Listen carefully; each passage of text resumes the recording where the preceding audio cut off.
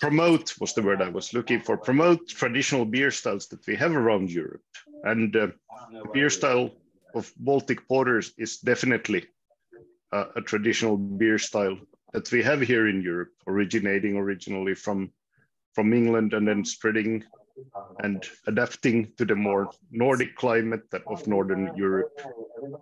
So I'm very happy to have, is it Marcin or Marcin Chmielarz talking? Marcin. Yes, Marcin, to present Baltic Porters to us. So please, Martin, go ahead. I will try to mute these other ones now that yeah, I looked, I couldn't work out who was where the background music. Could I ask everyone to mute their microphones apart from Marcin and myself? I just, before we start, and I'm going to hand over to you, Marcin, I just want to do a quick promotion for the next. We've got workshops coming up we're starting to do our workshops, so we're thinking of planning ahead this year. So we've got a number of workshops coming up. The next workshop that we've got coming up, can I ask you to join us on the February the 21st, when Tim Webb is going to be talking about the challenges to the brewing industry from climate change. So if you're interested in that aspect, please do join us. It's on Tuesday, the 21st of February. It's on the EBCU website. If you click on events, and instead of clicking on all about beer, if you go to online workshops, there's a little form there you can click in. So that's it. I'm going to hand over to Marcin. Marcin, if you want to share your slides or presentation, we should be able to do that, but over to you. Thank you. Okay, I'm trying to, I'm not sure how to do it, to be honest. If you click on the bottom and click on share screen. Yes, but it's turned off by the host. Brett, I think you should enable Marcin to. Yes, I haven't made him a co-host, so we'll try again. As a host. I'll make him a host. Okay. Do you want to try again, Marcin? Yep.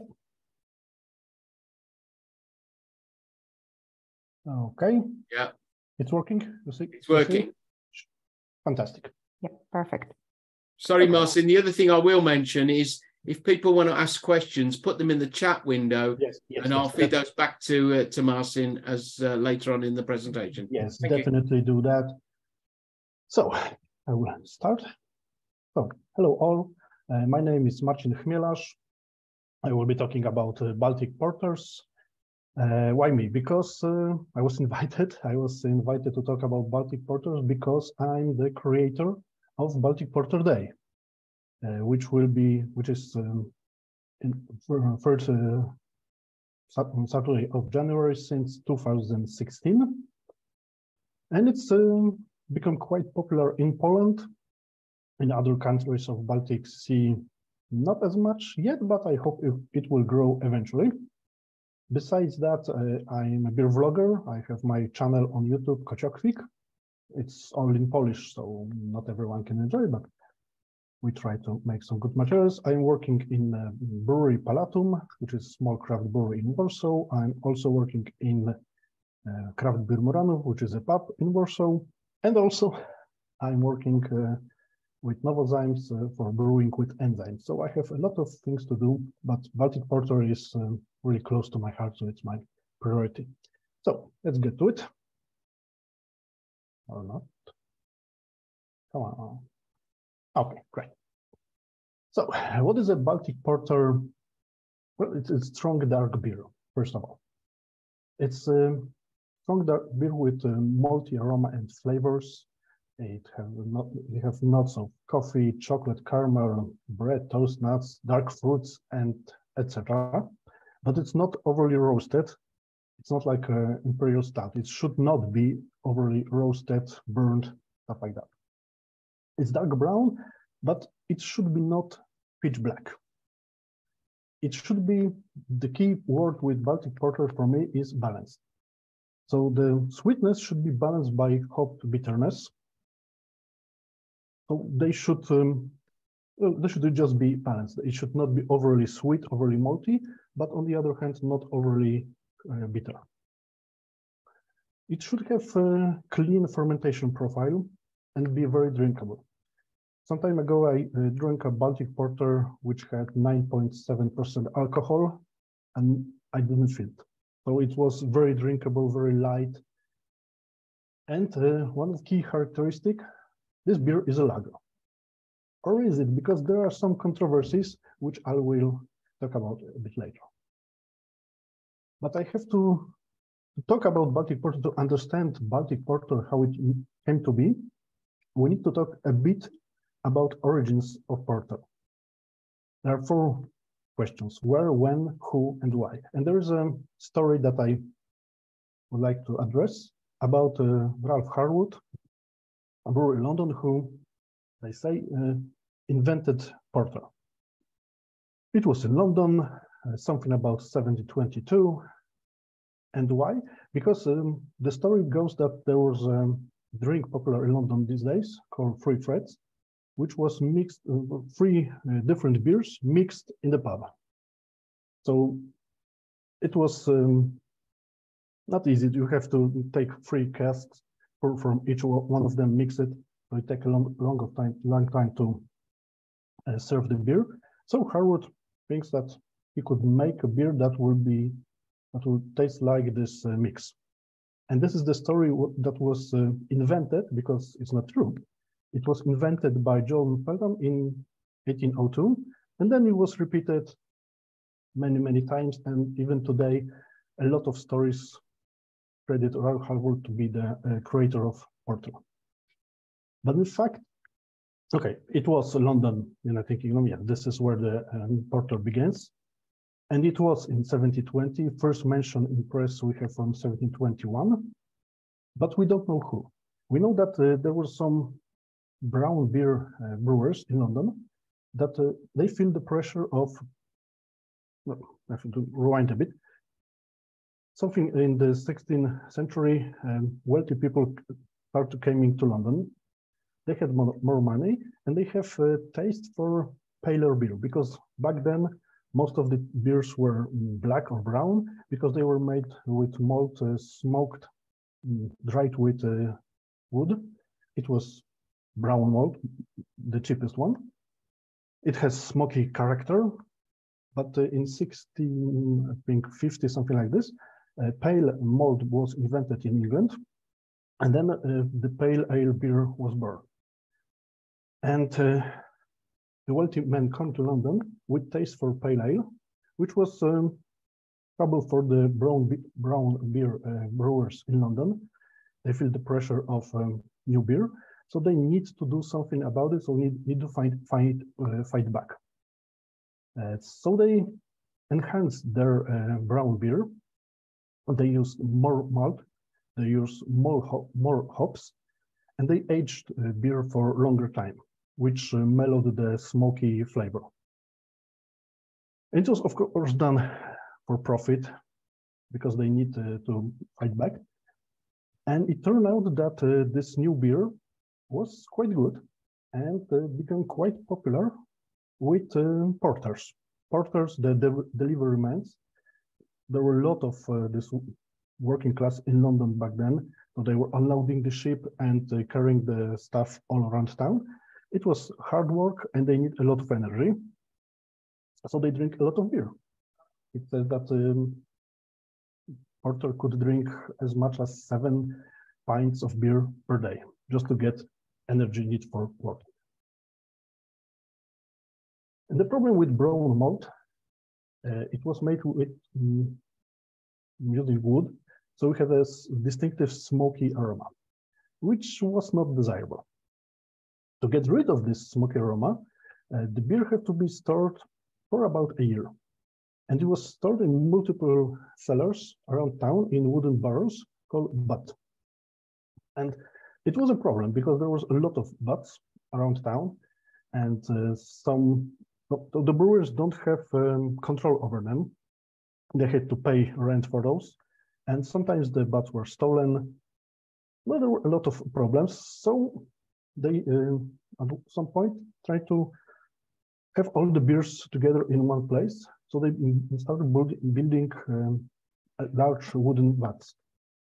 You can see on the picture that there are some of the vats. The biggest one that were created was something about 30 to 40,000 hectoliter each.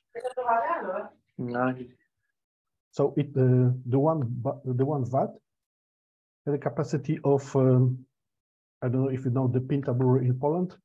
So the Pinta brewery have like something about 30,000 hectoliters production yearly. So this one vat was bigger than the whole Pinta production of 1 year. And of course, there were Brettanomyces in those wooden vats, as you would imagine. And they give a pleasant aroma to the beer. So the beer after this year maturation was not very smoky. It was very well balanced. It had some nice aromas from the bread. So it was quite drinkable.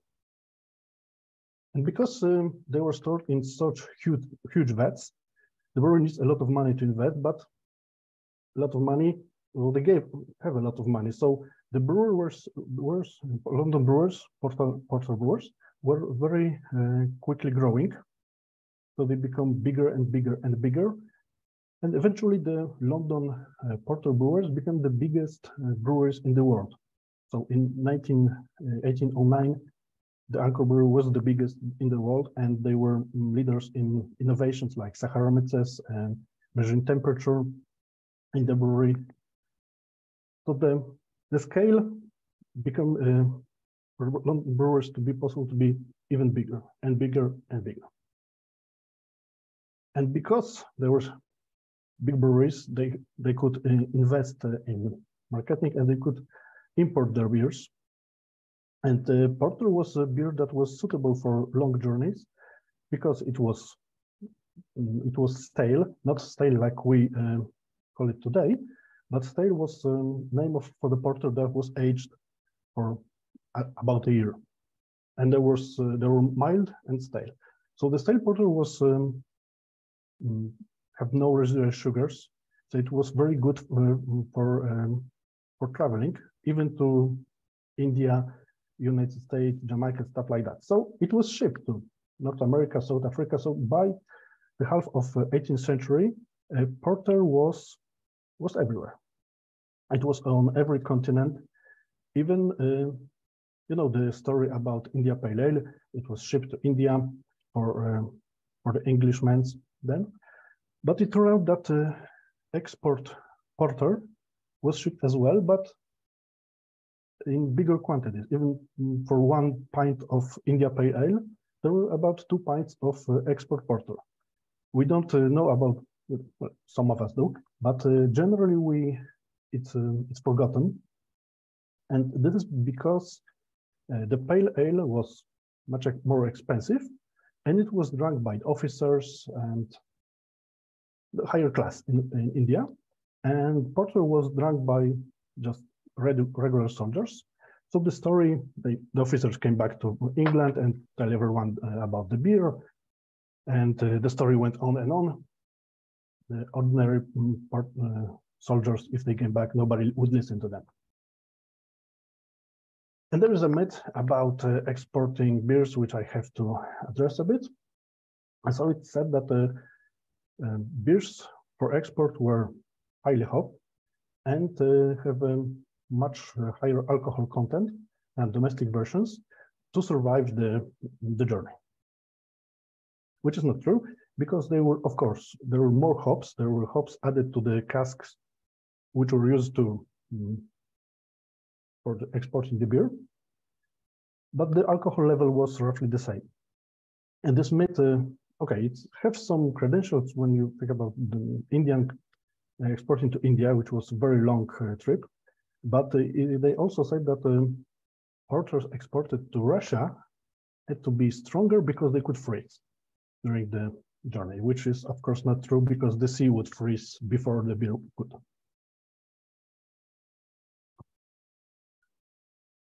And the story about the Russian court, we're closing to the origins of Baltic Porter, is that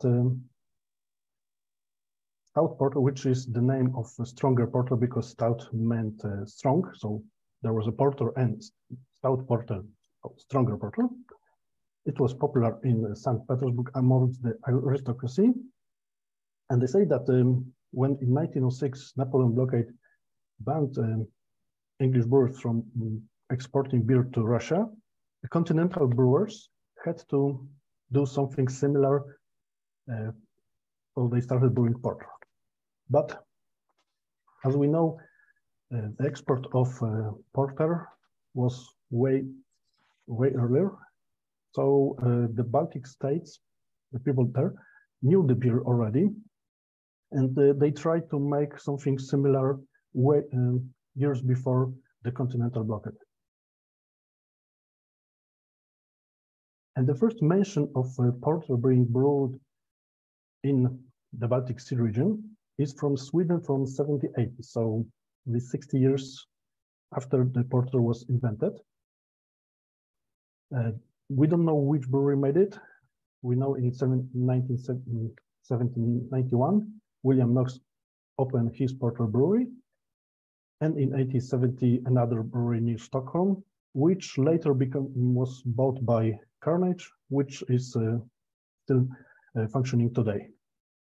And in Poland, the first mention of brewing porter was from 18 in brewery in Grudziądz. And there was some porter being brewed in Poland, in other countries as well, during the continental blockade. Sometimes the beers were very nice. There was one brewer from Warsaw, I believe, that was accused of illegally shipping English beer to Poland and selling it as his own because it was so good, so close to the original. And I have to mention that porter, because the British brewers, porter brewers, were so advanced, the porter was very highly acclaimed amongst the drinkers. In the beginning of 19th century in Poland, most of the brewers were not very big. They have some problems with hygiene, and the beer was spoiling very quickly, so they had to be drunk very fresh. And the porters could be kept, they were in good condition for days, months even. So it was very advanced, and people would pay a lot more for English porter than they would for domestic beer. So it's another argument for the brewers to try to make something similar and get all the profit, of course. But after the Napoleon defeat, porter export was restored, and most of the Polish porter brewers, well, they didn't survive because people wanted to pay more for better English porters. And then in 1824, the export was banned again. And this time, Polish brewers again started making porters. They made it to last. So when it was restored again, the Polish porter brewers were still opening, functioning, still doing good beers. And there was still export of English beer to Poland. So we know that something in middle of 19th century, there were English porter, angielski porter, and domestic porter, porter krajowy. So to which one was which. And this is the drawing of one of the Polish porter breweries. It was quite big and very successful. Especially there were 2 or 3 brewers in Warsaw that were making very good beers compared to English ones, or even better. And there's when we talk about Baltic porters history, there is one key point: when it became bottom fermented beer. So we know that when porters were made in Poland, initially they were made as ale, so top fermented, like the English ones. So because the brewers wanted to make beers similar to the English ones. So probably in 19th century, all porters made in the Baltic Sea region were top fermented. But as the lagering methods were becoming more and more popular, more and more brewers switched to bottom fermented porters. So we know in the beginning of 20th century, in one brewery, it was bottom fermented, but in Warsaw, in the most famous porter brewer in Poland, it was still made using English methods and English yeast. In Russia, even to 1938, it was still top fermented. It was even below to ferment it like this. And something after the Second World War, probably all porters became bottom fermented, with some exceptions like Sinebrychów Porter in Finland. And this is, for many, this is the key element for when the Baltic Porter was born, because this is the key characteristic of it. So it's a lager beer. But we don't know who made it first and why. We know for sure that it wasn't, this is another myth that is running around internet, that when the porters first were made in the continent, they were made using lager yeast because it was popular back then. No, it was not yet. It gradually became popular, but not there. It was made to be like the English porter, so it had to be made with similar ingredients and similar techniques. The name Baltic Porter itself is relatively new. What I know is it was first mentioned in 1994 in the book Beers of the World, but most people associate the Baltic Porter name with Michael Jackson, who popularized it even more in about 1998. And why did he call it Baltic Porter? Because back then, beers made in Poland, Estonia, Russia, porters that were made in the Baltic Sea basin were just called porters. But the beers that Michael Jackson knew, the porters that Michael Jackson knew, were a bit different. Because after the First World War and after the Second War even more, the porters in England, well, they started that in 20th century from the beginning. But as you remember, there was porter and stout porter. So stout was stronger. And after the war, the gravity of both beers were lower and lower because of the problems with malt.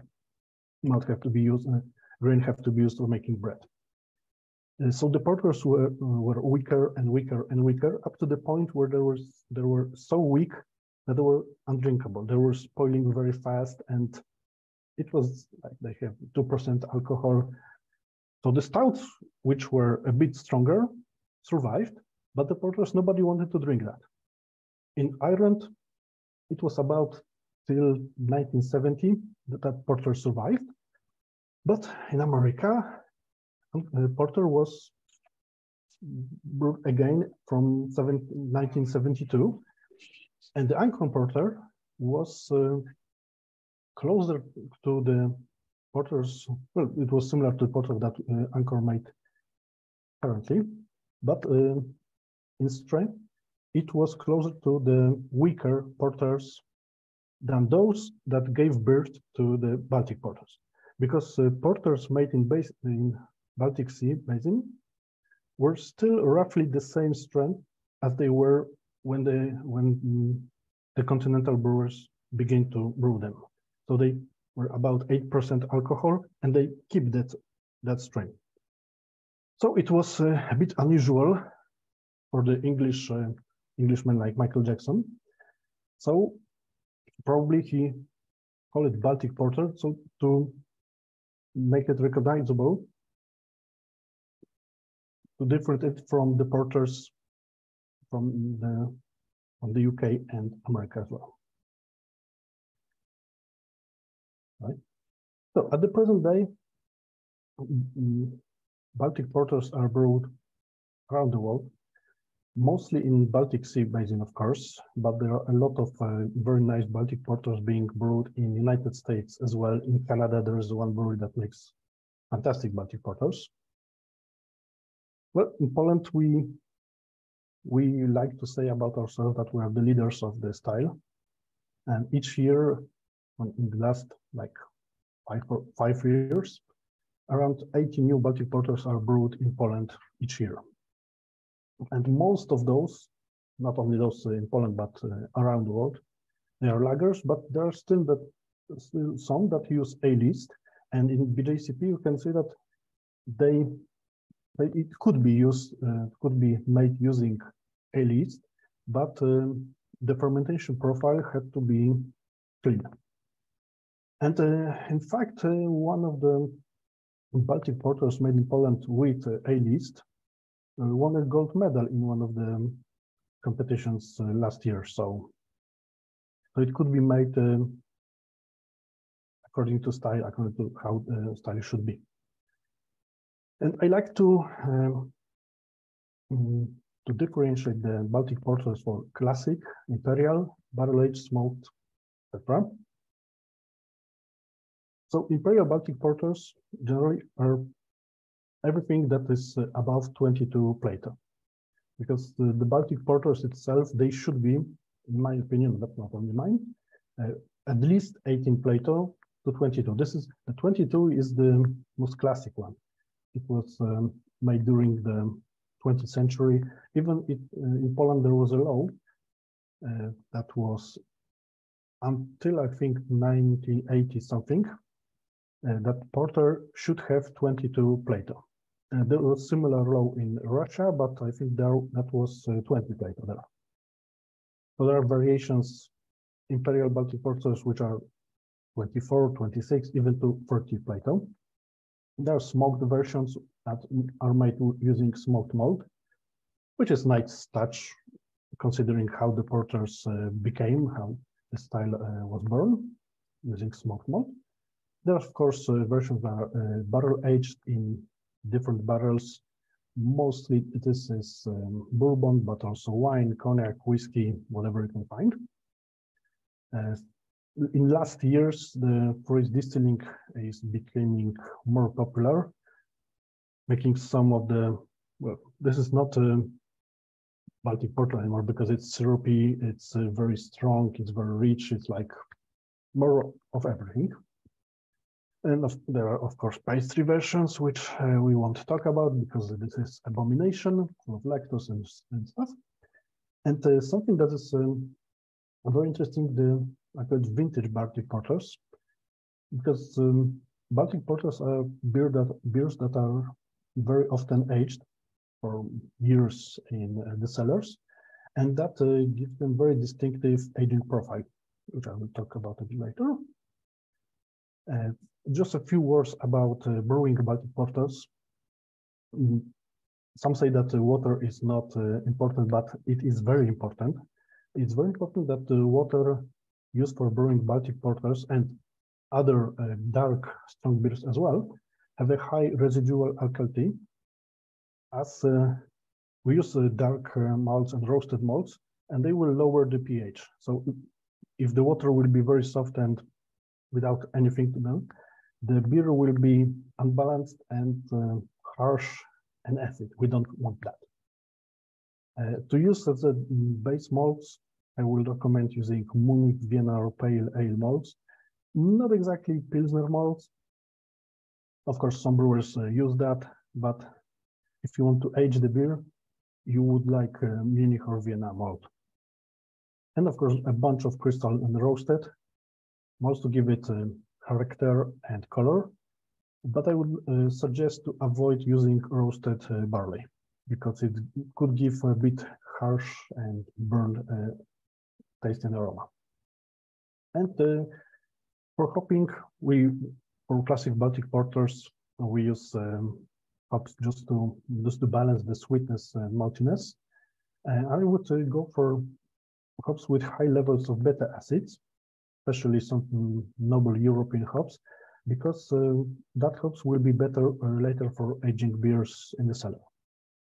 If you don't want to use to cellar your beer, to age your beer, you can use whatever hops you like, but the Baltic porters need a bit of time. So the classic Baltic porter should be aged in brewery for at least half a year. And there are some that are aged a year in the brewery and then go to bottle, and then people want to age it even more. So aging is an important factor. And of course, clean yeast, clean fermenting yeast, you don't want to use fake or stuff like that. And with high alcohol tolerance, we don't want the yeast to go to sleep when the alcohol level become 8%, because it could be 10%. So you want them to finish their job, not leave too much unfermentable sugar. I'd like to talk about a few notable examples of Baltic porters that you can buy. Mostly of them will be, of course, Polish. Sorry. So if you want a classic Baltic porter, I would recommend something like Komes from Fortuna or Porter Warmiński from Cormoran, which are available in Poland basically everywhere. I don't know how about their export. I know that Komes is sent to some countries in Europe as well. And last December, there was a big competition of beers in Poland, Craft Roku, and Porter Staropolski won it. So it was voted the best beer in Poland, which is interesting because the brewery itself does not make a very good beer most of the time, but they made one very good. If you want something imperial, there is Pinta Imperator Bałtycki, which is, I think, the first imperial Baltic porter that was made, not for sure in Poland. It was made in 2014. It's 25 Plato, and it's very high in hops. Its IBU is about 100, and it's dry hopped, so it was something completely different when it was released. Cormoran Imperium Pruno, which is currently still the highest rated Baltic porter on rate beer. So it's a Imperial Baltic porter with 26 Plato, and it's made using smoked plum, Suska Sechlońska.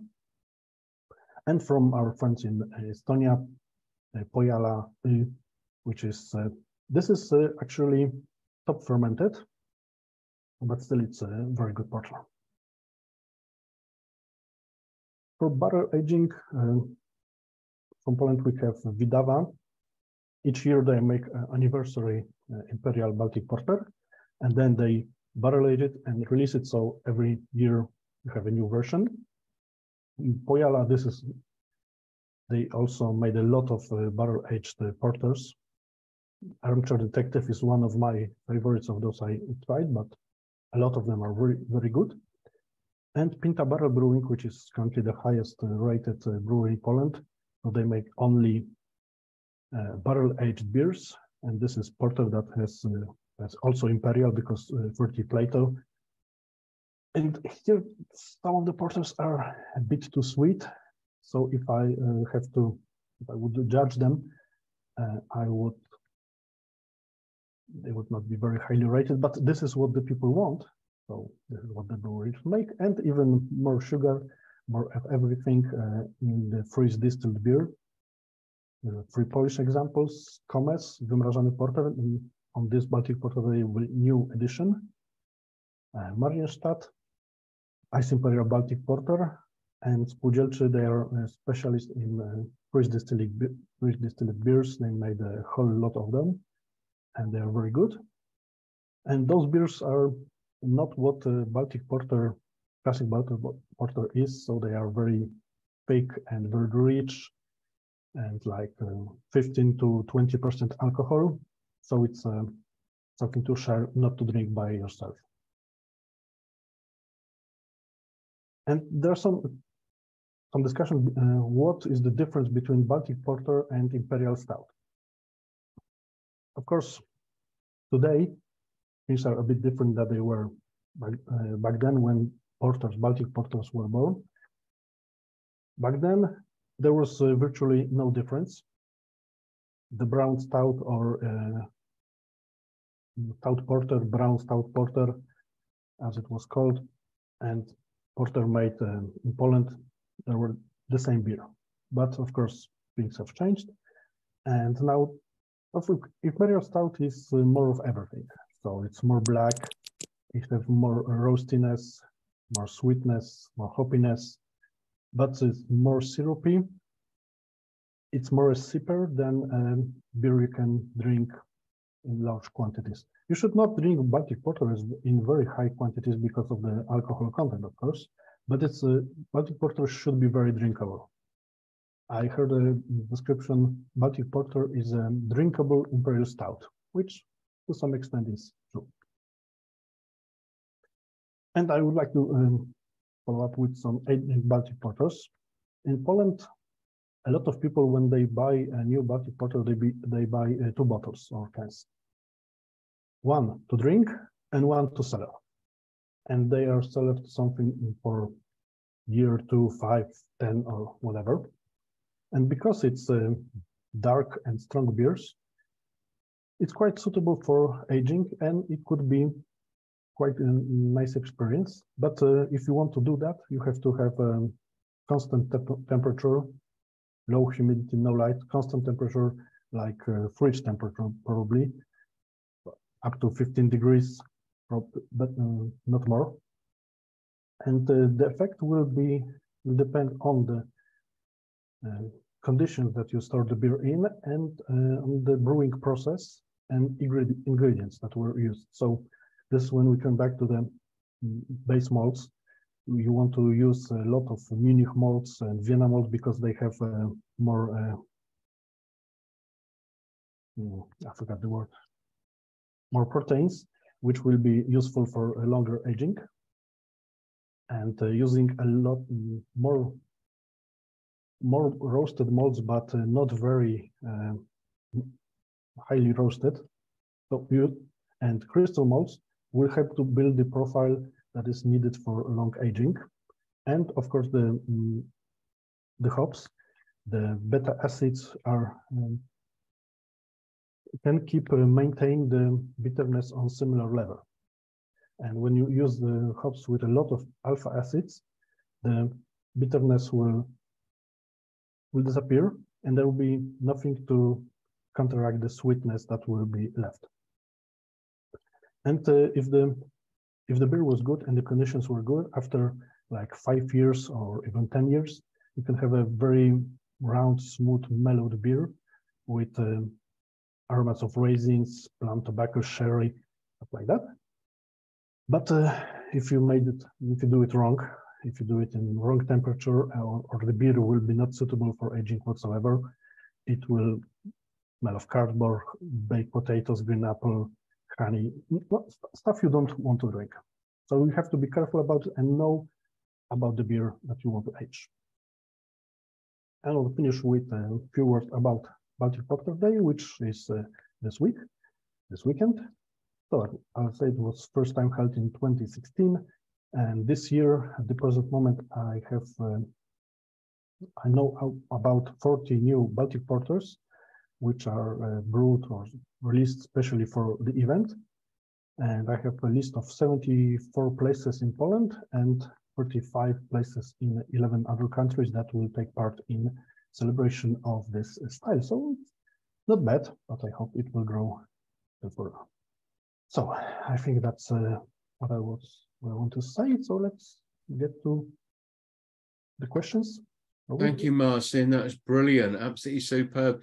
Marcin, can you see the questions? I mean, there's a number of questions to you, some of them about the technology. Apologies if you were unable to join, you had difficulty joining. I don't know why there's been a problem with that, but we maybe look into it. And if anyone wants to make some suggestions how we can improve it, that'd be brilliant. But I think the important thing is, Marcin, can you see the questions? Yes, I can. That was my fault because I wanted to connect through website and I didn't have the application, so it took me some time to get to. But so let's get to questions. Okay. Do you want to maybe finish the presentation and close the presentation, maybe? Okay.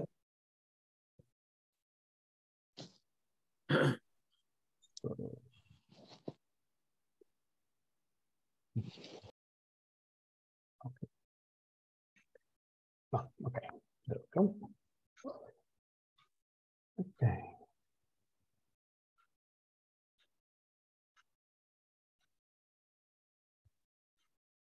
Does extensive storage really remove the smoky aroma? Schlenkerla sells many years of vintage beers these days. Yes, they do.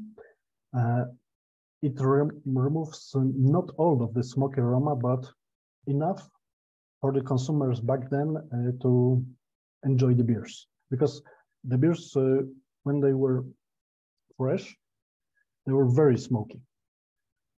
And when they were stale after a year, the smokiness faded away. Plus, the temperature that Schlenkerla stored the beer is lager in temperature. And the temperature in which the porters were stored was ambient temperature. So the process of removing the smoky aroma was much quicker. Much quicker in higher temperatures. And of course, the porters of these days were inoculated, they were with Brettanomyces. So the Brettanomyces get their profile, their fruity profile. So it all together combined to get rid of the smoky aroma, extended smoky aroma. I think if Schlenkerla would age their beers in giant wooden vats for a year in ambient temperature with Brettanomyces, the smokiness will be not very high. It was 40,000 liters, not hectoliters per bag. All the media said that all the materials that I found said that it was 40,000 hectoliters. And there was some article that said that in the vat, they could hold supper for 200 people. When they were building it, before they poured the beer in, it was a ceremonial dinner for 200 people.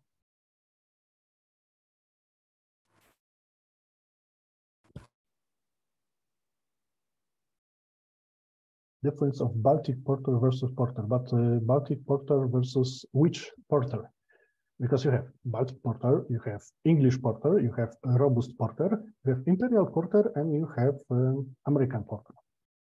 But if you want to talk about the English Porter nowadays, so the English Porter is something up to 30 or 40 Plato, made with ale yeast, with different malts. So the English Porter will be with aromas of toast and nuts,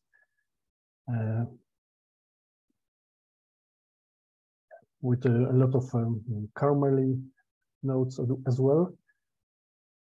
While Baltic Porter have a different profile, very clean finish, and it's higher in alcohol and in original gravity, of course.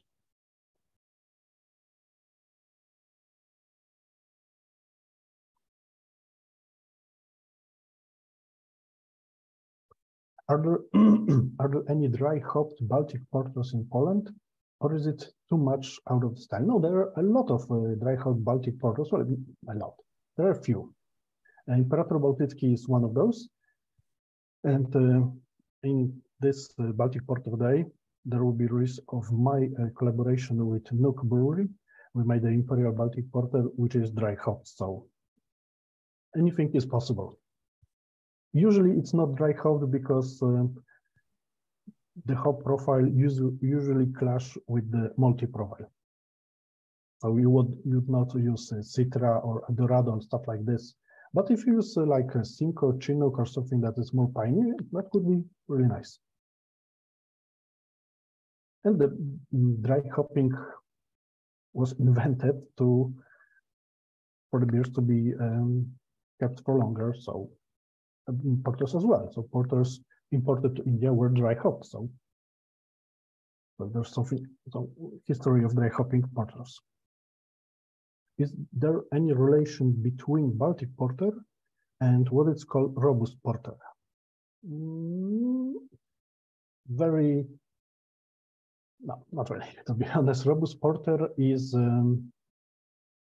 Americanized version of classic English porter, which we know now. So not the historic English porter. So the robust porter is closer to American stout. It's more of everything. So it's more hoppy, more roasty than English porter, more assertive bitterness, stuff like that. So and historically there is no relation, but of course they all came from the same porter years ago. Do I have a recipe for a homebrew Baltic porter? I have some, but I didn't make a slide about recipes. But if you go for a website of Polish Homebrewers Association, I'll share a link. Why not? Give me a second.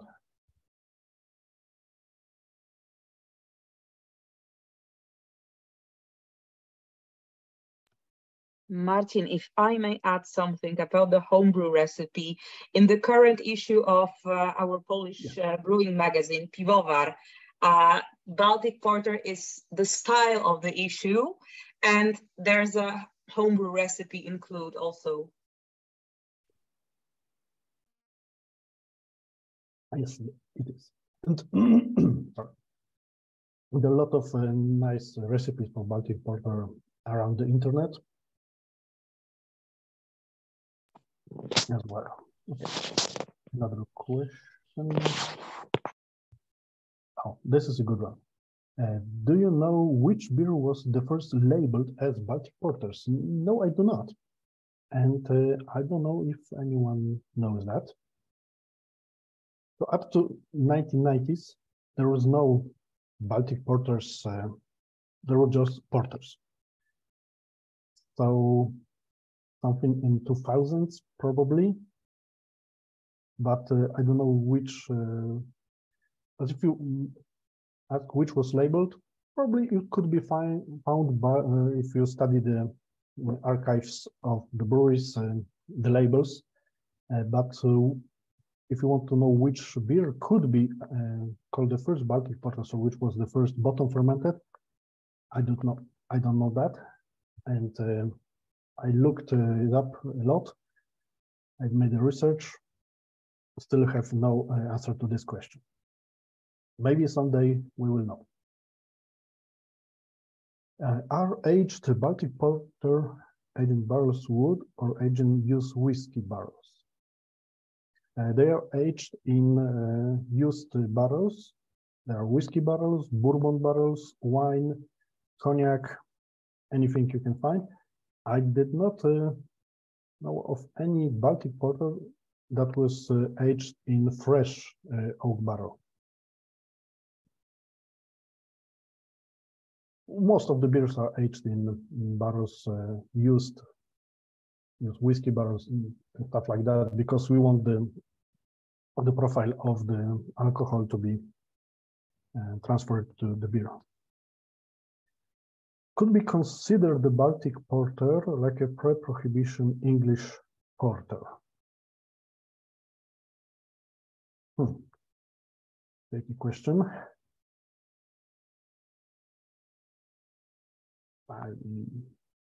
It's a something porter, but Baltic Porters changed since they were first brewed. So it's a question of when sometimes somebody tells me I read about a historical recipe for porter. You should always ask the question, but from which period? Because the beers changed. So the Baltic porters that were made in beginning of 20th century were different than they are now, and before that they were even more different. So it's all changing. So it's really hard to tell. Okay, since strong stout porters were exported through Europe back in the day, why did the name not become Baltic Stout? Because the beers that the stout was not a name of the style. The porter was name of the style, and the beers that were exported were porters. There were stout porters and they were brown porters, but it was a porter.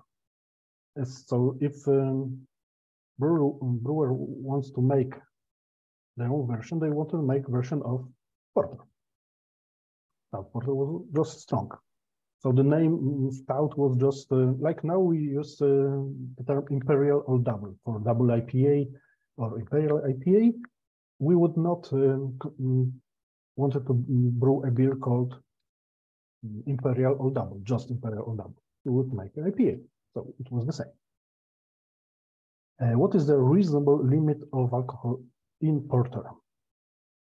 Typically, it's around 9%, but I saw 5% porter and 18% porter. Sky's the limit, I'd say. But if you want to talk about the classic Baltic porter, I would say that 10.5%, it's okay. The 18% probably it was freeze distilled, so it's the process makes it more interesting, but on the other hand, it loses the characteristic of Baltic porter. And the 5% porter, well, it's not a Baltic porter, to be honest, because the BJCP states that 14.7 original gravity in Plato, that's enough for the Baltic porter, but to be honest, it's not. To have the characteristic and the profile of Baltic porter, you need at least 18 Plato, but preferably 20 to 22. Yep, so that's the question. I hope I get everything covered. Fantastic. So, are there any more questions, maybe? Anything else for folks? Marcin, I think you've covered it. Absolutely superb. Thank you. Yeah, it's brilliant. Thank you very much, Marcin. It was really interesting. I'm so glad I managed to find a porter, even if it's not a Baltic porter, but there we go.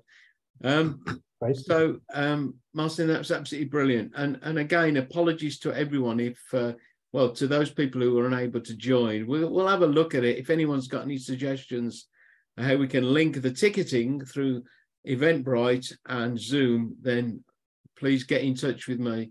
But thanks to everyone. It was a really good talk, Marcin, and have a happy Baltic Porter Day. And as I said before, the next workshop is the 21st of February, and it's about climate change and beers and brewing. So that's Tim Webb. So I'm sure that'll be useful to everyone.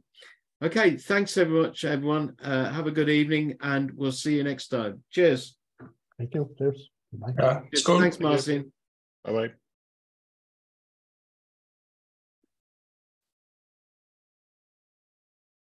Już po polsku, Marcin, wielkie dzięki w imieniu moim i całego PSPD za przyjęcie zaproszenia. Jasne. Trochę się stresowałem, ale było bardzo dobrze. Okej, to dobrze. Okay. Good night, everyone. Good night. Bye. Good night. Dziękuję, Marcin. Dzięki.